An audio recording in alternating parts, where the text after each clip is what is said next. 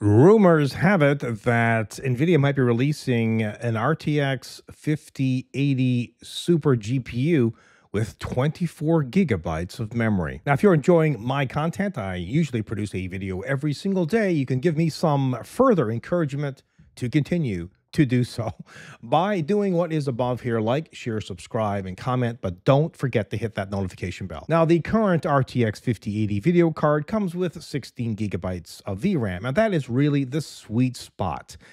And that card is expensive. And also keep in mind that the RTX 50 series in general are plagued with driver problems, quality control concerns, melting connectors, melting cables, and prices that are absolutely insane. And speaking of price, the RTX 5080, the one that has 16 gigabytes of VRAM, is very expensive. And of course, if there is one available that has 24 gigabytes of VRAM, it is going to be, obviously, more expensive.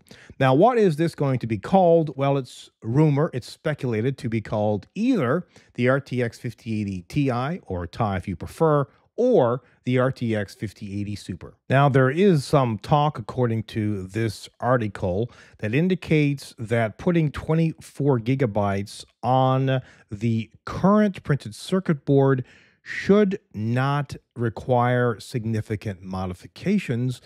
So this is encouraging, definitely, because if it is relatively easy to do so, maybe some of NVIDIA's partners will, in fact, do this. I mean, they certainly will if they can get some extra coin for it. Now, again, this is all rumor and speculation about a 24 gigabyte version of the RTX 5080. So please keep that in mind. It would be good to see, but NVIDIA really needs to get their poop together and figure out the driver concerns and all the other concerns with, well, all of the RTX 50 series, in my opinion, before we start getting more versions and more options of video cards.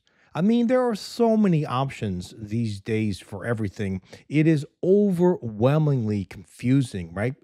When you're shopping for anything these days, because you want to try to get something that is going to last you for a while, but is not going to break the bank. And, well, they keep changing the game. They keep adding new products, and they're not very different. And not everyone is tech savvy. You know, gamers aren't all tech savvy. They just want to ultimately sit down and play a game on a decent video card.